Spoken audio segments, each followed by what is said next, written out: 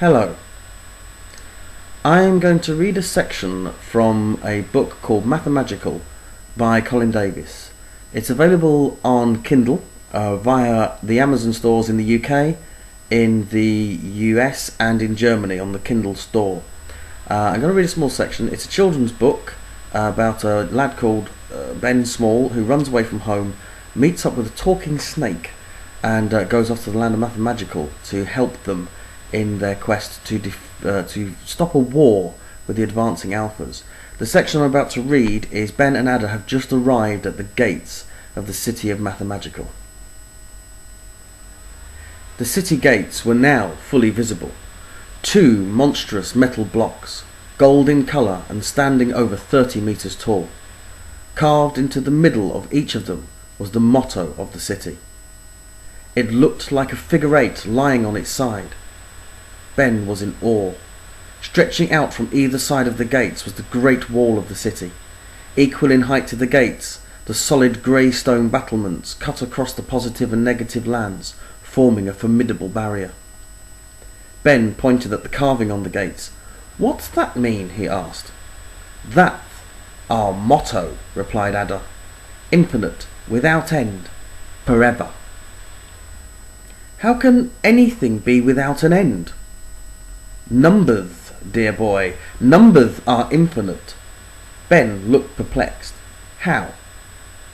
Ada racked his brain to try and explain it. "What's the biggest number you can think of?" he asked Ben. Ben thought hard. 900,000 trillion million billion. He looked at Ada with a smug smile. There can't be a bigger number than that." "Add one," retorted Ada. "What?" 900,000 trillion million billion plus one. That's a bigger number. Ben looked thoughtful, trying to figure out if he had just been beaten in a test. "Yes, but then," Ada interrupted, "then add another, and then another, and then... But you could be saying that forever." Ada smiled to indicate that Ben had now understood. Infinite. Ben did in fact now understand. There was no end to numbers. There couldn't be. "And," continued Ada, "that is the motto of Mathamagical. The city of numbers is without end. It is forever. Or so we thought." The advancing armies of the Alphas, Ben remembered. Ada wiggled up to the gates and, with the end of his tail, banged on them. The knocking made a thunderous booming sound that echoed in every direction.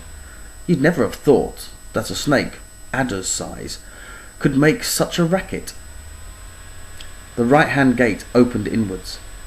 A funny little creature, half the size of Ben and looking like an upside-down horseshoe with feet that stuck out sideways, hopped out. Ada bent down and said something that Ben couldn't quite hear. He thought Ada said, "I found him," but couldn't be sure. Ada looked over to Ben and called him towards the entrance. Sheepishly, Ben moved towards the opening. Upon getting there, the upside-down horseshoe spoke. He had a rigid, authoritarian voice that commanded respect. Each word was pronounced hard and fast, with a short but definite gap between them. "Good to meet you, Mr. Small, sir." Ben returned the compliment with a much more humble tone. "Nice to be here." Ada referred to the horseshoe as guardsman and asked him for safe passage for him and his companion into the city. The guard deliberately stepped to one side and stamped his foot on the floor like a soldier standing to attention. As he arrived at his new position, Ada gestured for Ben to enter first. Hastily, Ben advanced through the gap in the gates. Ada nodded to the guard, then followed. The guard turned in a military fashion, returned through the gates and slammed them shut with a loud and very deep echoing boom. Beyond the gates, Ben found himself in a large room. It reminded him of an old castle with its high walls and cold stone. Running around the room were more of the horseshoe guards. They all seemed to have somewhere to be and were very determined to be there. Ada came up next to Ben. "This is the guardhouse," he said, like a tour guide. "And these are the guards?" replied Ben, gesturing to the scurrying horseshoe men. "These are the Ohms." His words were full of pride. "They are our resistance against attack." "But they don't have any weapons," exclaimed Ben. "They don't need any. The more Ohms there are, the less gets through." "Defending by numbers." "Defending by numbers?" questioned Ada. "This is defending by Ohms." Thank you for listening. Hopefully you enjoyed that. It's like I say, it's available on Kindle. It's in the style of Alice in Wonderland and Roald Dahl, that kind of children's story that I think adults will enjoy as well. It's fun, it's informative, it's edutainment. Please go to Kindle, search Mathamagical, Mathamagical,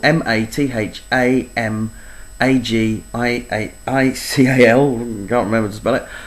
Please go and have a look at it. Please buy it, send this out to as many people as you know, and see if we can have a hit. It would be absolutely fantastic. And thank you very much for listening.